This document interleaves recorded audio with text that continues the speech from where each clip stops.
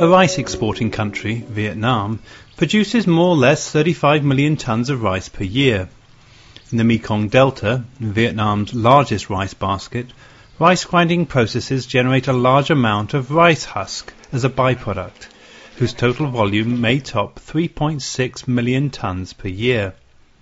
To local people, rice husk is not waste. Instead, it is used to fuel kilns, producing bricks and pottery. This traditional craft creates hundreds of thousands of jobs in the Mekong Delta. However, traditional rice husk-fueled kilns have low energy efficiency and seriously pollute the environment with their smoke emission.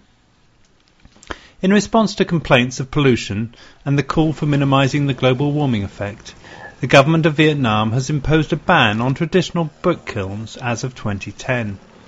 Existing kiln owners have only two choices: either closing their businesses, which will result in massive unemployment, or switching to kilns using fossil fuel, which will require enormous initial investment. Lee Hong Viet doesn't think so.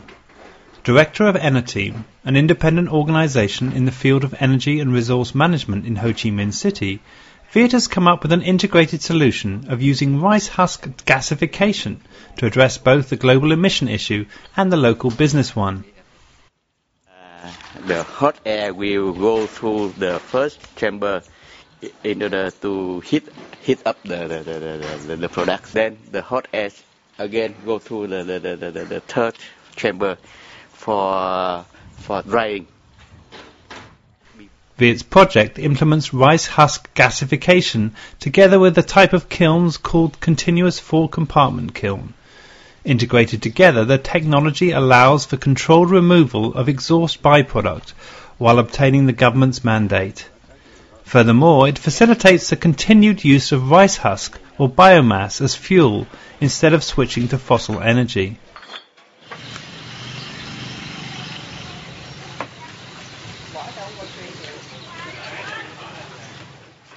The project also introduces the business model of energy service in order to facilitate the adoption of new technology.